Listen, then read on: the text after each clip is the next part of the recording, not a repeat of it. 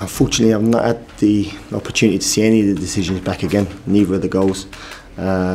So, I can't really comment on them. The only thing I did see was the Andrew Sermon first yellow card, which I felt was very harsh. You didn't see the Zlatan elbow? Not seen it, no. I'm only going on what sort of my players have sort of said to us. They felt it was an elbow. I've not seen it. Obviously the referee and the linesman have not seen it, otherwise they would have dealt with it. So, from my point of view, I can't really comment on that. What did you make of the sort of second yellow card for Sermon and the delay? Did you think the Manchester United players were telling the ref he'd been booked, or do you think it came before the official, or what? Again, I'm not sure. Only Kevin himself can answer sort of the reason why that happened. But I'm sure there was some kind of communication with the officials throughout that sort of moment, which ultimately ended up in Drew getting sent off, which was a big blow for us.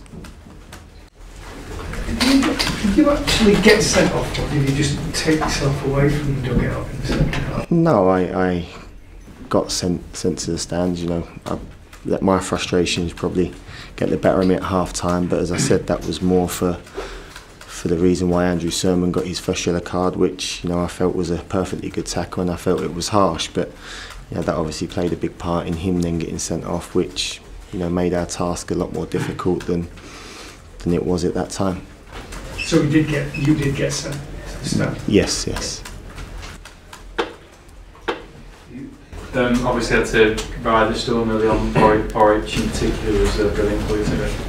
He was. Arthur was outstanding for us today, and I think whenever you come to Manchester United, you know you're going to come under sort of spells of pressure, and you need everybody to be counted for. You need to defend well, and you need your keeper to pull off saves. And when called upon, Arthur was excellent for us today. Jason, we gather that Eddie's not well. How is he, and has that result made him feel a bit better?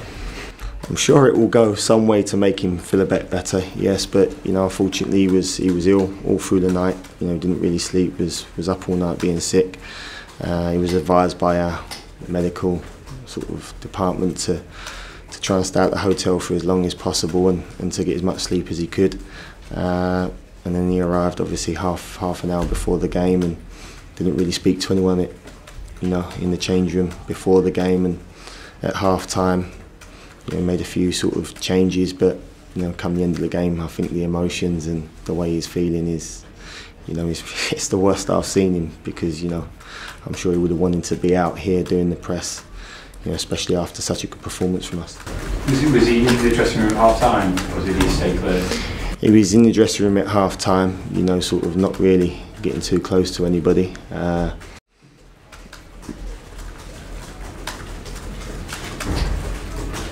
What would that do now to get a point here for you for the rest of the season, if you like?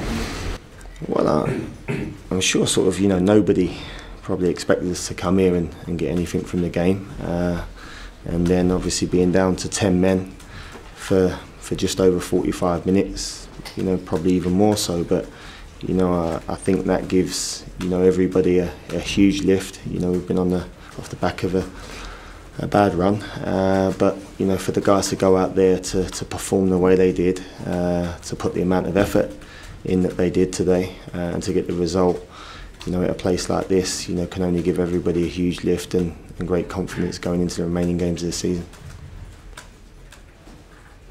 Okay, thanks guys. We'll do Mondays outside. Cheers.